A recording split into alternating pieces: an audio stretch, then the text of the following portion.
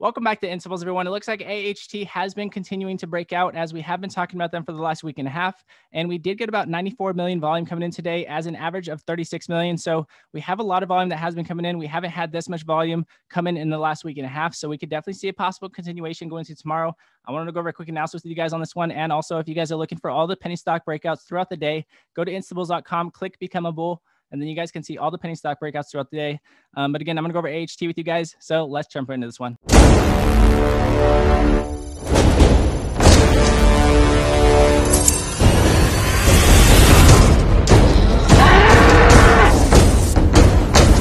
So I'm going to go the 4 hour with you guys here on AHT. And the reason I'm going to go the 4 hour with you guys here is because we do have a very key resistance that we are trying to break above at 580. Again, we did mention this in a previous video, but I also want to mention it again because, again, we did get a breakout above it, but we did not get a closed candle above it.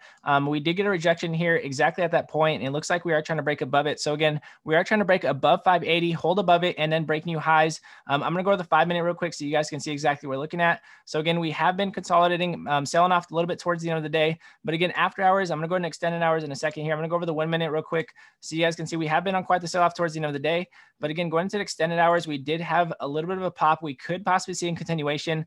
We are trying to hold these levels. That's also, I want to go over the 1 minute with you guys here because this is a very key level that we want to hold here because we did get rejection at this point. And also we do want to hold this level. If we can not hold this level above 550, then in my opinion, we could possibly have a sell-off. So again, holding over 550 would be very key. That would be the very point in time that I would probably be selling if I was in this play. But again, AHT has a lot of volume. They ended the day with 93 million volume.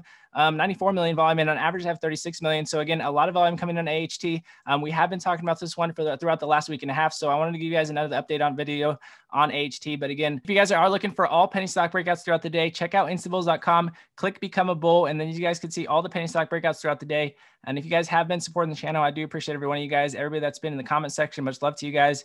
And if you guys do like this video, it does help other people find it, and it does help the channel grow.